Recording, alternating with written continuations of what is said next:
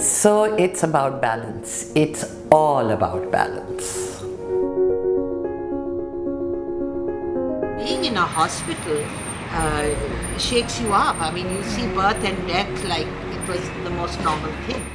You have to constantly change your environment from a home, warm, cozy, comfortable, familiar environment to a hospital where you have to become mechanical. I couldn't go for dialysis because it's closed on Sunday, and Saturday is also closed.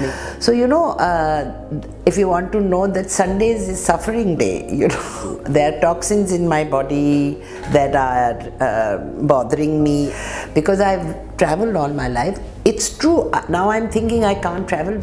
Recently the nurse who was pulling out my needle didn't pull it out properly, so there was hemorrhaging, and this was all blue and purple. And it's not just this once that I've done this. It has happened in Madrid and in Barcelona, because that's where I had dialysis. It is hard for people. I mean, people who are sick don't always have the resources to buy.